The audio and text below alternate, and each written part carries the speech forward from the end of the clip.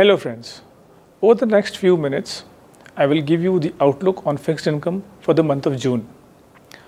Bond markets have been going through a really tough patch for 2 months consecutively now. The RBI, in a surprise move, conducted midterm MPC in the beginning of the last month. The following were the key decisions. Repo rate was hiked by 40 basis points to 440, SDF became 415 and MSF at 465. While the reverse repo remained unchanged at 335 and all other ratios also remain unchanged. The act was in line with the expectation. However, the timing took market by surprise. Thus, market reacted sharply. While the MPC is accommodative, but for all practical purposes, it has no real significance as the rates are headed high.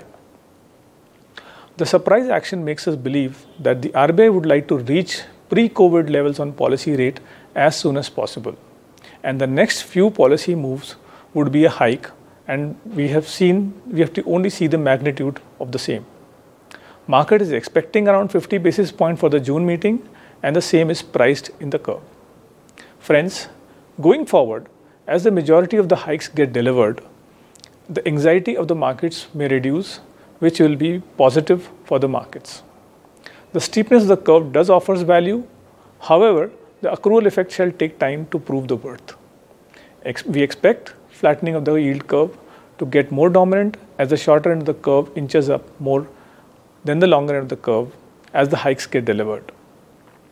FRBs have done well as it fell much lesser while the overall market fell sharply in price terms and have proved that they act well in rising interest rate scenario.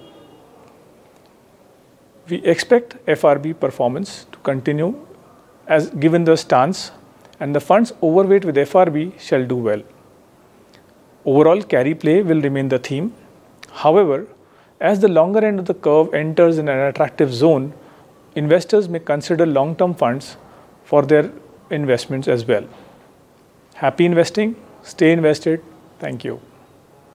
Mutual fund investments are subject to market risks. Read all scheme-related documents carefully.